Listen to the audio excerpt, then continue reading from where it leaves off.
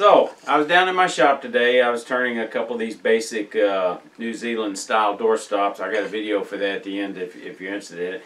And I'm doing some cleanup, and it occurred to me, you know, somehow along the way I learned and bought some additional equipment as I was cleaning up besides basic broom. So let me show you what I got.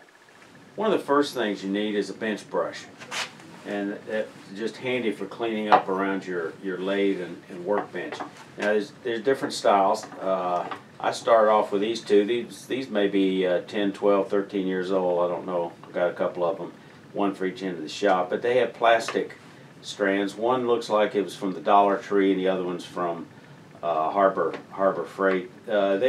All of these tend to have a brush length of about 7 inches and about oh, I don't know, 4, 1, 2, 3, 4, 5, 1, 2, 3, 4, 5, 1, 2, 3, 4, 8, 5 rows of bristles.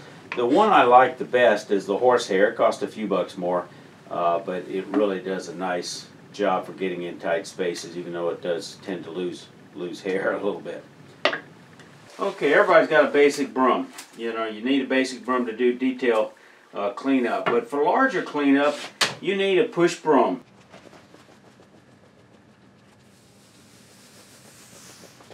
So you can get this at your local home development store or any number of places. But a push broom really is great, especially if you're a bowl turner and you really got a lot of chips, shavings to clean up.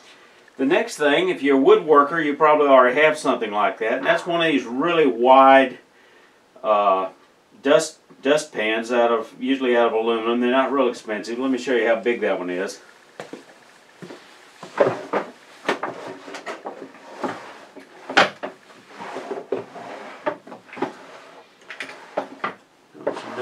You can't ever find a tape measure when you need it. So this thing is right about 16 inches. I wouldn't get one any smaller.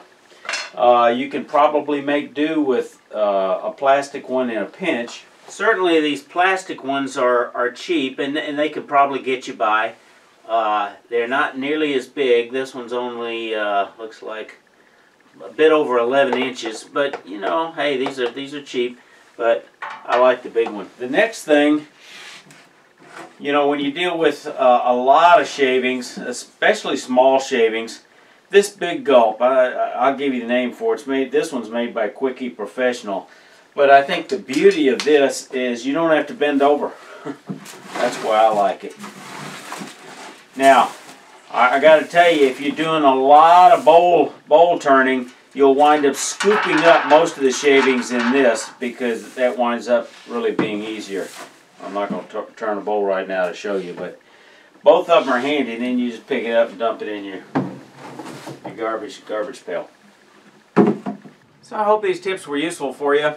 If you got any ideas for tips, please leave them in the comments below. If you're not going this far and you're not a subscriber, click on the subscribe button and everybody hit the like button.